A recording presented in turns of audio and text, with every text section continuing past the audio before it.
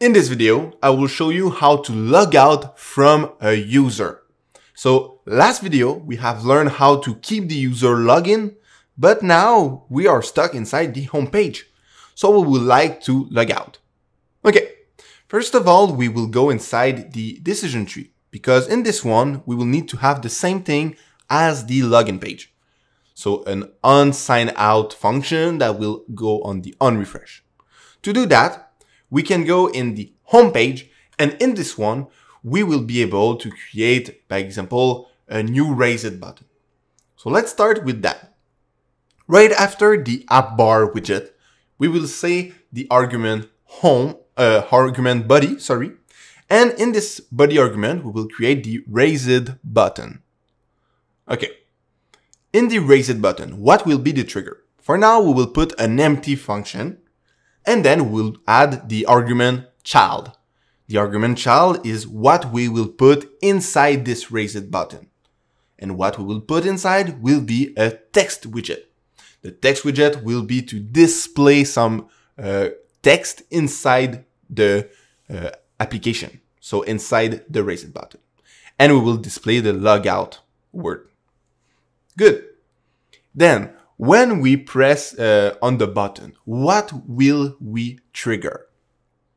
Okay, so by example, what we will do now is go over the, right after the stateless widget, we will write logout. So we will create a function called logout. And then inside this one, we will add what we want to trigger.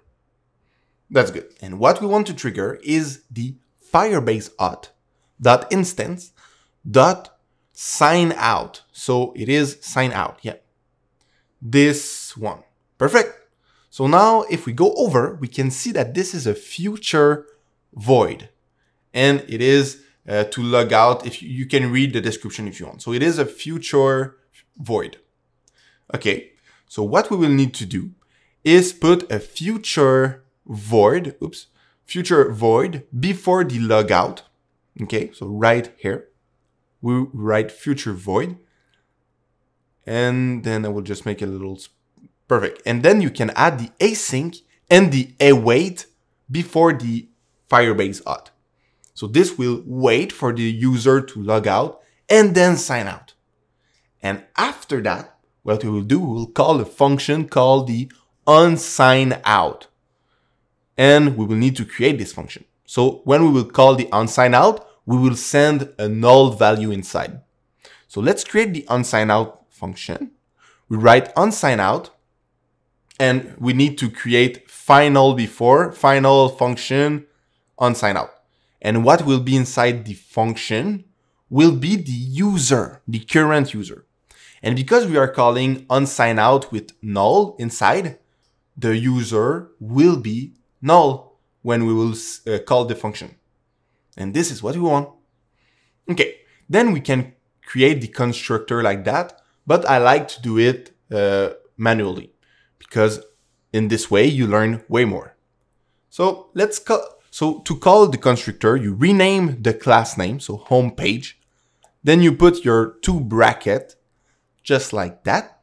And then you can say this dot onSignOut, so the name of the function. Here we go. And then you put your semicolon at the end.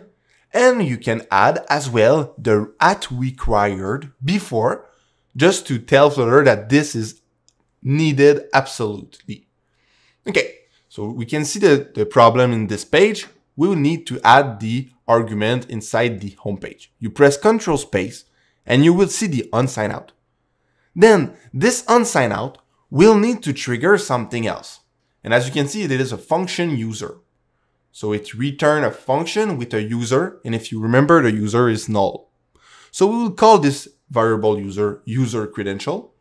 And like the other one, like we just put the arrow and we say onRefresh, we could put an arrow, or we could put those 2 brackets, curly bracket.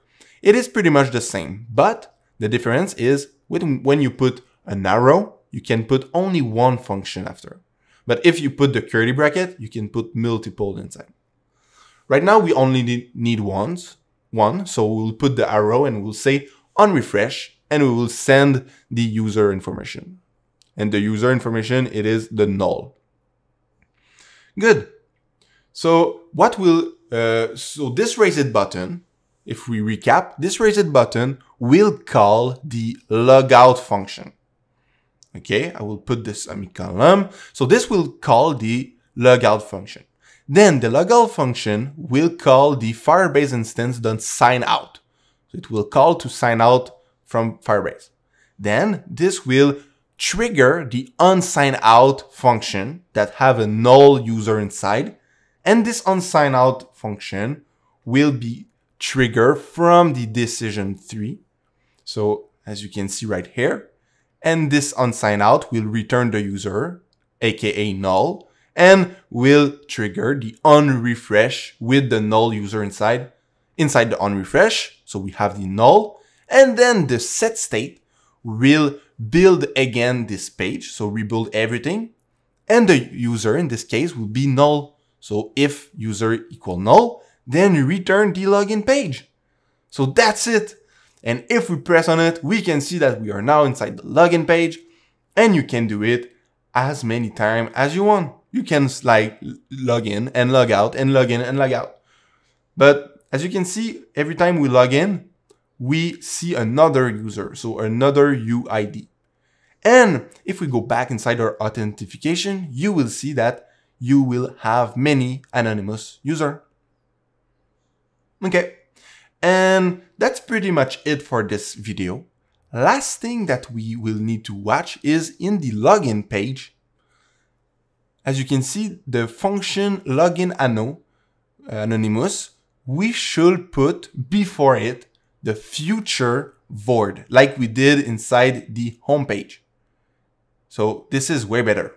So that's it for this video, and see you on the next one. Bye.